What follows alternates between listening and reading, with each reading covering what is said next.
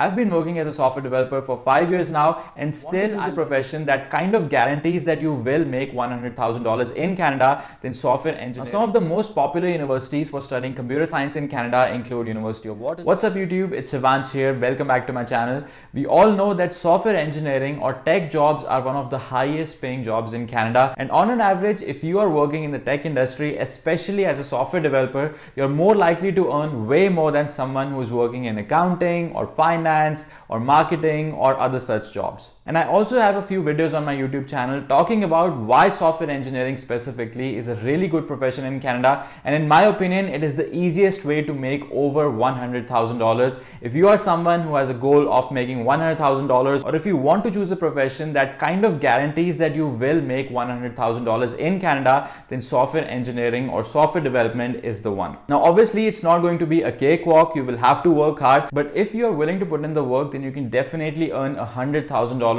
per year in Canada, if not several $100,000 per year. So if you are someone who's planning to study in Canada and are looking for courses to study in Canada, maybe after grade 12, or maybe if you already have a bachelor's degree in maybe engineering or any of the other STEM fields, or even if your prior educational background has nothing to do with technology or computer science, and still if you want to become a software developer in Canada, work as a professional software developer in Canada, then this video is for you. In this video, we will talk about all the things that you need to do in order to build a career in this very profession. We'll talk about the minimum basic qualifications that you need in order to become a software developer, and I will also tell you how is the job interview process like, what all is involved, and also some additional stuff that you need to do so that you have a clear understanding of what you are getting into, how to become a software developer, and how to get a job and start working as a software developer in Canada. But before we begin, please make sure to hit the like button and also subscribe to my channel to watch more such videos about studying and working in Canada. I make a lot of videos on these topics, so make sure to check them out, and I'm sure that you will not be disappointed. But if you like and share this video with your friends and family, then YouTube's algorithm will show this video to a lot more number of people, and that will help my channel in a big way. So please make sure to do that. And with that being said, let's start this video. So first of all, if you want to get into this profession, you need to understand what software development actually is. So software development is basically giving instructions to a machine or to a computer and make it do something that you want it to do. For example, on your phone you have various apps such as WhatsApp or YouTube, etc. So if you tap on that WhatsApp app icon, what happens next? It opens the WhatsApp application. But do you know how that happens in the backend? Somebody, a software developer, has given specific instructions to the machine or to your phone that if somebody clicks on that icon, you have to open that app. Now this is the most basic example that I could think of, but software development is basically this. You give instructions to a machine to do something that you want it to do. Now the next question that you may ask is, how do you actually give instructions to a machine or to a phone or to a computer? Now that is done through something called as a programming language. So similar to how we use different languages to communicate with other people, a software developer also uses specific programming languages to communicate with the machine. Now there are so many types of programming languages out there, and every one of them has a different use case and different pros and cons, but the main job of a software developer is to use a programming language or even multiple programming languages to write instructions to give to the computer, to give to the machine, so that the machine could do something that the user wants. And in order to learn a programming language, you basically need two things. One, you need basic understanding of mathematics. Nothing crazy, nothing super complicated, just basic grade 10 level mathematics should be enough. And number two, you need a problem solving aptitude, because coding or programming requires specific skills so that you can actually solve complex problems. Now writing code or learning a language is not really that complex, but solving complex and challenging problems definitely requires you to have an aptitude for it. And you don't have to be born with these skills. You can actually cultivate these skills over time. You can learn mathematics, the basics of mathematics, and you can develop a problem solving mindset. And now let's discuss some of the ways in which you can actually develop these skills. So the very first way and the most straightforward way is go to a university and get a degree in computer science or computer engineering, software engineering, etc. And through this 4-year degree program, the school will teach you all the skills that you need to know if you want to become a software developer. And you will also get a chance to work on projects, assignments, quizzes, etc. And all these things and all this experience will actually help you to be able to write code and get a job as a software developer. Now, some of the most popular universities for studying computer science in Canada include University of Waterloo, University of Toronto, UBC, University of Montreal, University of Alberta, etc. But these are not the only universities that can teach you these skills. You can pretty much go to any university in Canada, any good university in Canada, and pretty much all universities in Canada have the same standard of education. So rest assured that you will be able to learn all these skills. But the only thing is that if you go to a bigger university, a more popular university, then you will get a lot more exposure in terms of the projects that you work on, in terms of co-op opportunities, and also the type of job opportunities that you might get after graduation.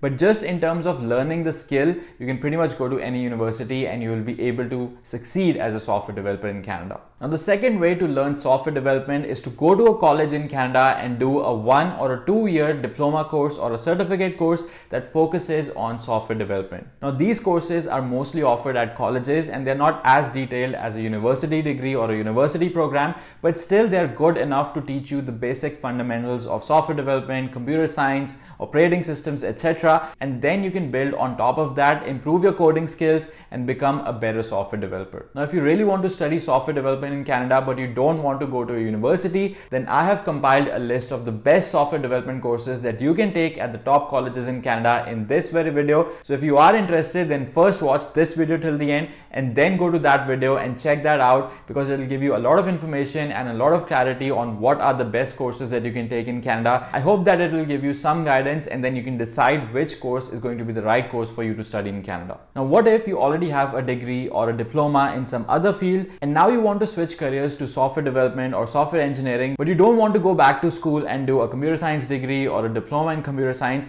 Then what you can do in that case is that you can attend something known as a coding bootcamp. Now, you can think of a coding bootcamp as a course, as a certificate course that lasts from maybe a few weeks to a few months. And throughout that course, you'll be able to pick up a lot of the fundamentals of software development, and you might also work on 1 or more projects that can actually give you some practical exposure so that you can actually get a feel of what it is like to work as a software developer and what type of projects you might have to work on once you start working as a software developer. Now, you can think of these boot camps as crash courses, and they are obviously not as detailed as a university degree or a college diploma, but still they are good enough to learn the basic fundamentals of computer science, and they'll give you a pretty good idea about what software development is all about. Now, these were some of the ways in which you could get some formal education about computer science and software development. But if you are someone who's not interested in getting any formal education in software development, even then you can start a career in this very profession. And that's the beauty of the profession of software development or software engineering, that anybody who can pick up all these skills can start working on projects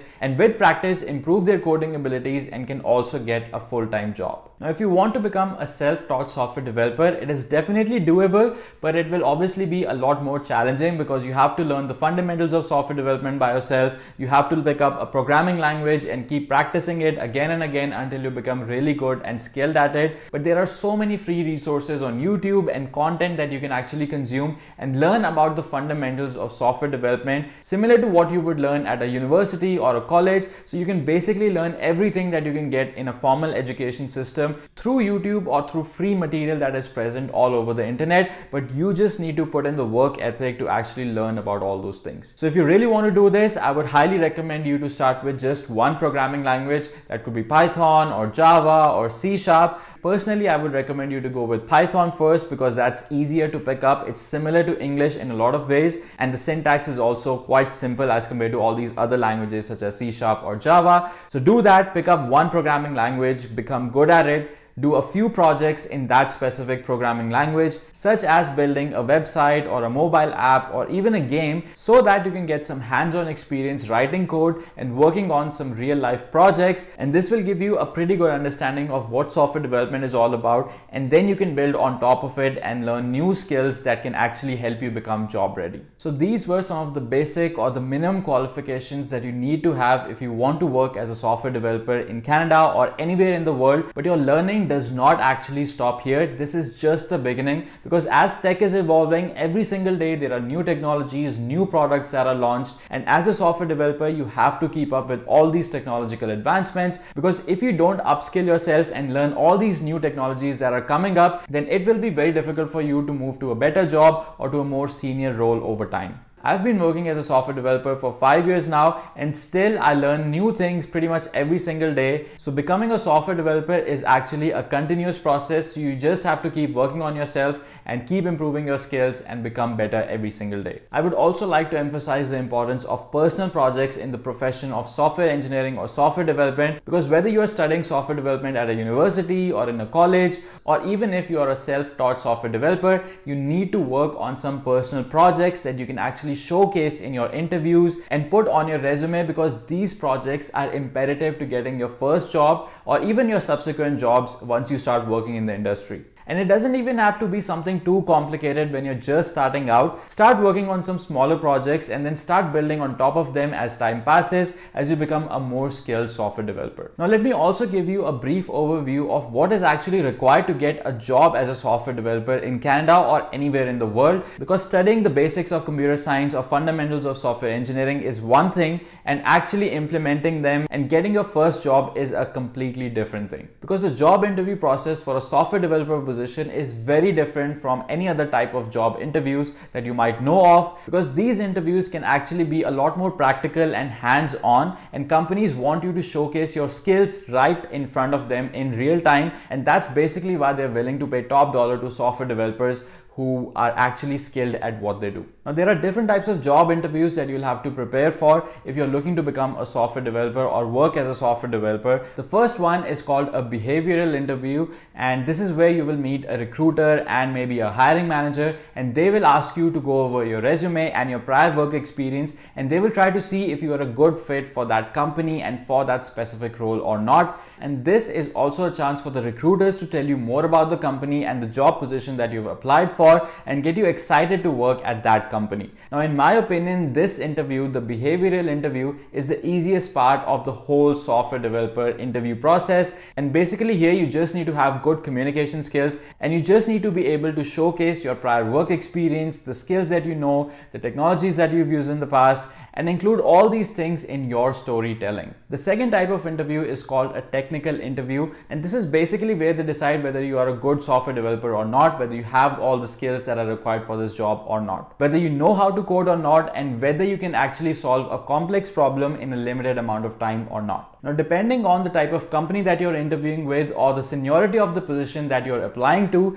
this interview could actually be a series of multiple interviews where you will have to meet with different engineers from that company or from that team and work with them in order to solve a coding challenge or a coding problem. Now, these coding challenges are not really trivial. Even if you know how to code, you will still require some sort of an expertise or some sort of a skill to actually solve these problems, because they require a very specific knowledge about data structures and algorithms. And if you don't know these basic concepts, then it'll be very difficult for you to solve these coding challenges at the time of an interview. Now, once again, depending on the seniority of your role, you might also have to appear for a systems design interview, which is where the companies are looking if you have a more high-level understanding of the different processes and the different design patterns, and whether you're competent enough to think of the bigger picture and figure out how to design the architecture of a software application. So I hope this gives you a basic understanding of what the interview process looks like once you become a software developer, once you already have all the skills that you need to become a software developer. Because when you actually step out into the real world and want to get a job as a software developer,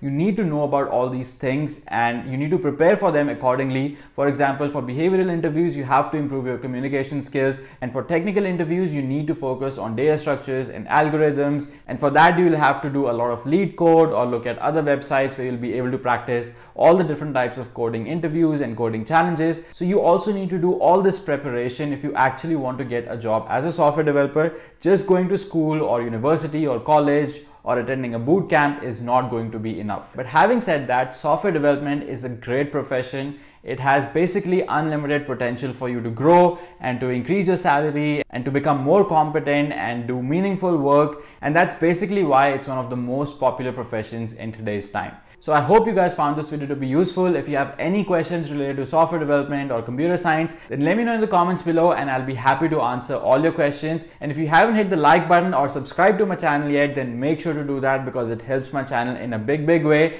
With that being said, I'll see you guys in the next video.